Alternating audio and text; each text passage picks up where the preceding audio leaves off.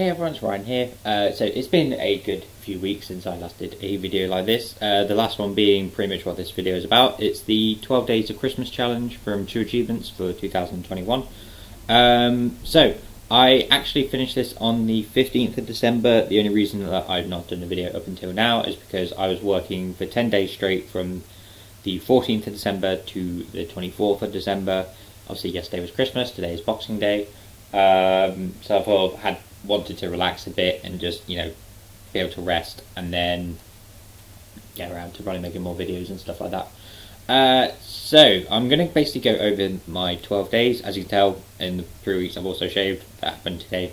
Christmas is over, beard is gone.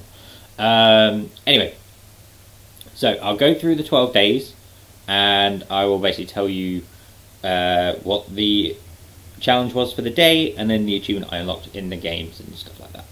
And then I'll do an overall review of which ones took the longest and stuff like that.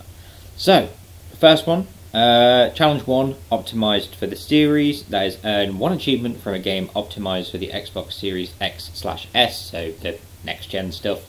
I got First Love in Forza Horizon 5. That is for buying your first car from the auto show. Pretty much got that straight away. It's not too difficult to do. The easiest thing you can do is just buy a car and that's it. Challenge 2 was 2 grinding gears for 2 achievements flagged as stackable.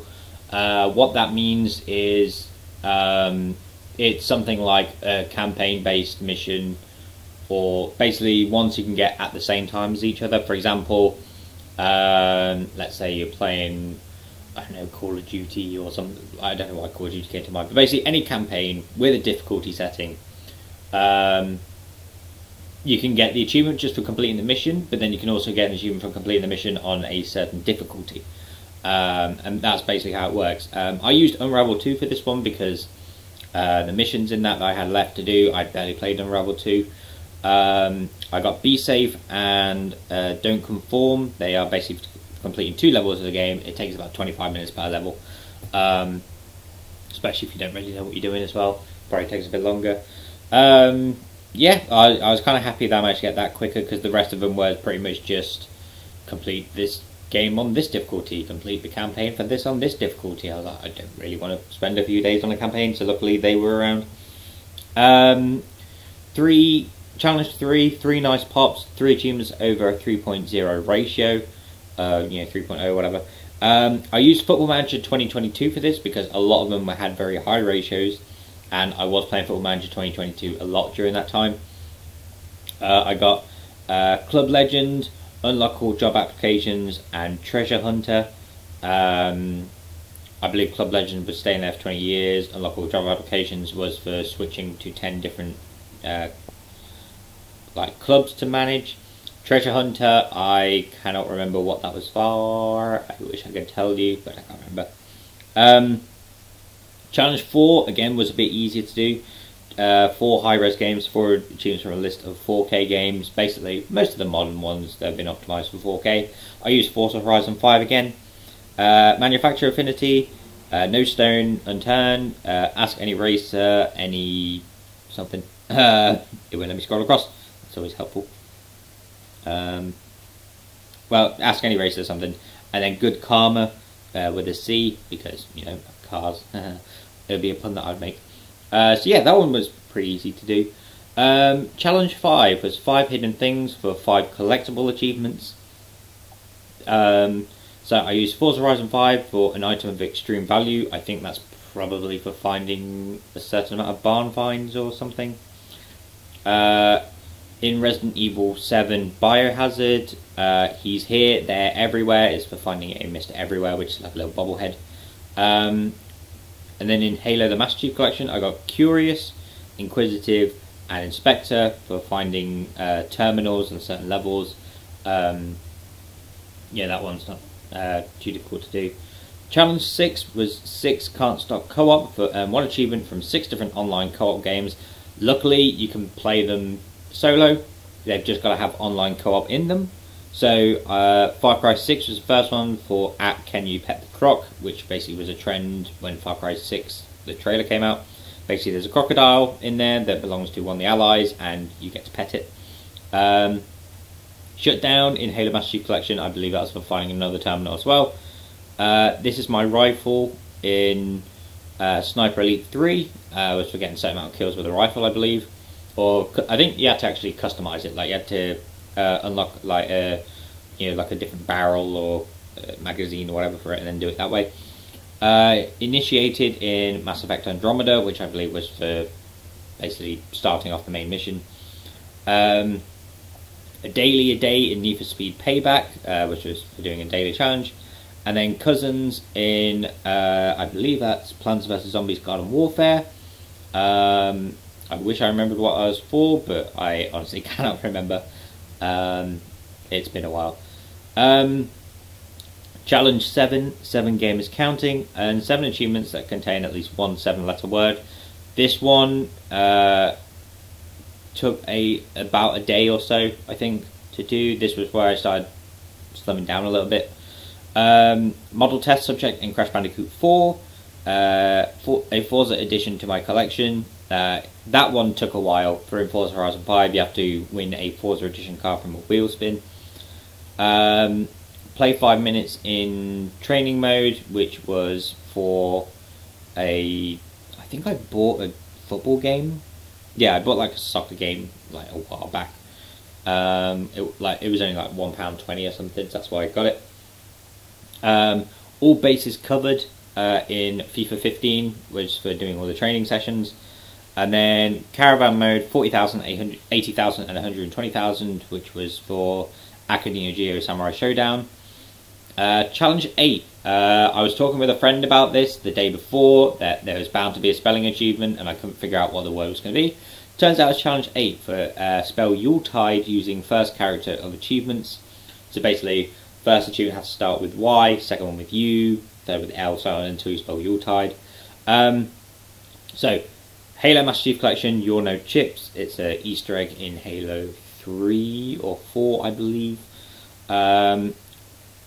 Mirror's Edge, up, over, under, onwards. You have to string certain like parkour moves. So I think you have to basically like vault, crouch, slide, roll, or something like that. Law of Gravitation in Sega Vintage Collection Golden Axe. In each one you have to throw someone off a cliff. End of the Line, spelled with L-E-I-N because it's German, you have to kill. In Sniper Elite 3. I think this one's called There's Always Money Involved in Forza Horizon 5. Icebreaker in Forza Horizon 5. Dam Buster in Halo Master Chief Collection. And then Expert Treasure Hunter in The Legend of Van Helsing. Oh no, not The Legend. The Adventures of Van Helsing, sorry. Oh no, it's called The Incredible Adventures of Van Helsing. Challenge 9 multi-genres. 9 achievements from 2 games with at least 2 genres. This one I pretty much just used, what did I use?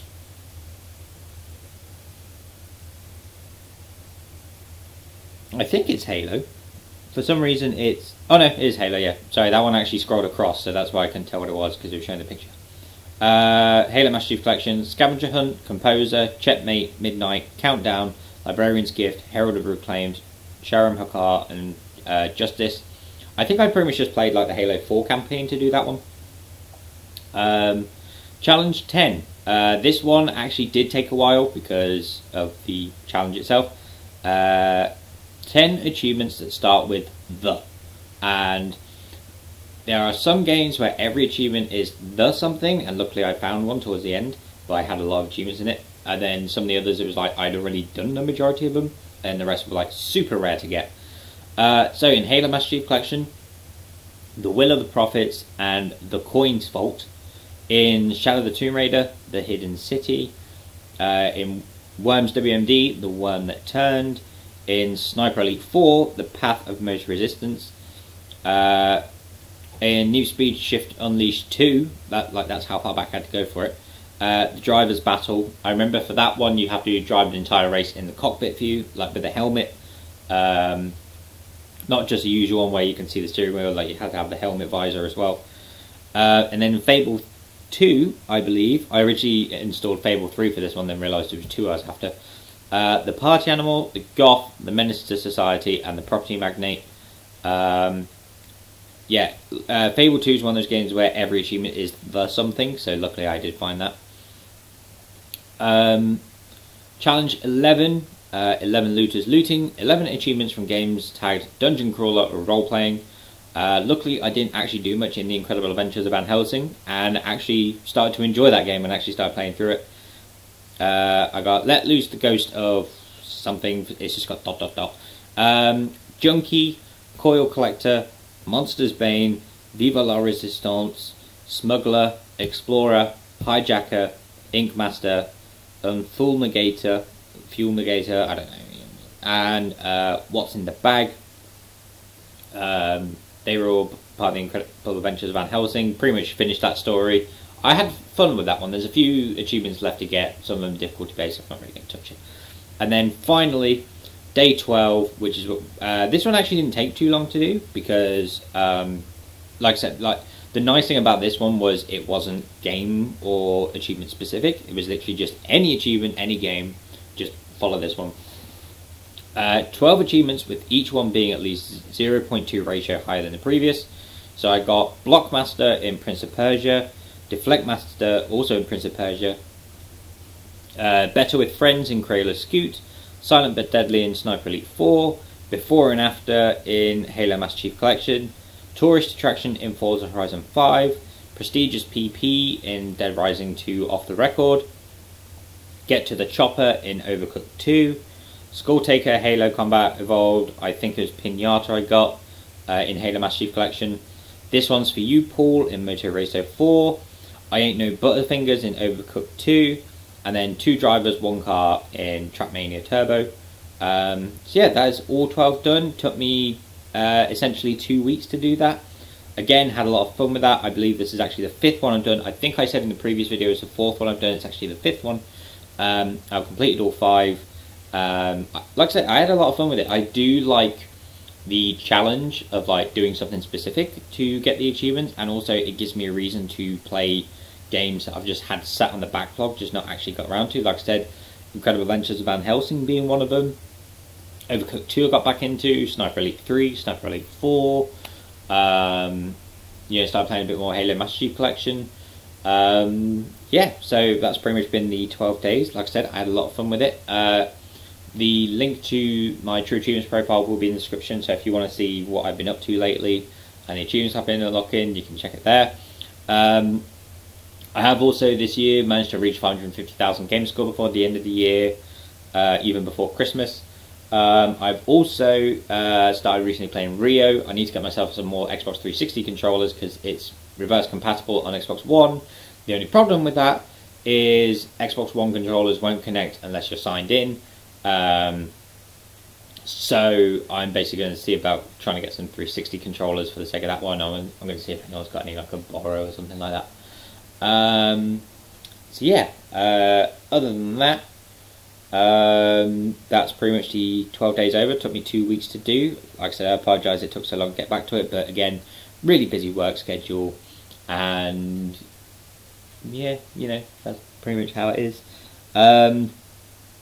I'm gonna do a sort of like end of year / end of December achievement game score recap. Do like some sort of highlights of the year when the new year kicks around. I think I was going to do another video as well, but I forgot. So for now, it's just going to be this one. If I do remember the other one, it will be on shortly after this one. But thank you for watching this one. Apologies for being away for a couple of weeks. I'm probably going to look at streaming a game tomorrow because I'm off work tomorrow. Don't know what yet, but I'll figure out something. And again, thank you for watching this, and I'll see you in the new one. I hope you had a good Christmas. I hope you have a very happy New Year.